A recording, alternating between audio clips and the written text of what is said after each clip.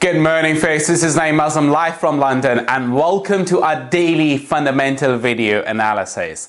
What we're looking at in European markets is there's an enormous amount of fear among investors and traders, and that is because of the surge in coronavirus. Doesn't matter whether we are speaking of Germany, France, or the UK. This particular concern is across the globe. We have a deteriorating situation over in the United States and the same in Europe as well. But things are a little bit better over in Asia. But speaking of Germany and France, we are looking at a possibility of another curfew, because Angela Merkel, she said earlier that, look, we cannot afford to have another strong wave of coronavirus like before, and we cannot afford to go in national lockdown. The fear over here is that if these coronavirus cases continue to surge, situation continues to deteriorate, that means that these governments will have no other option but to introduce another national lockdown.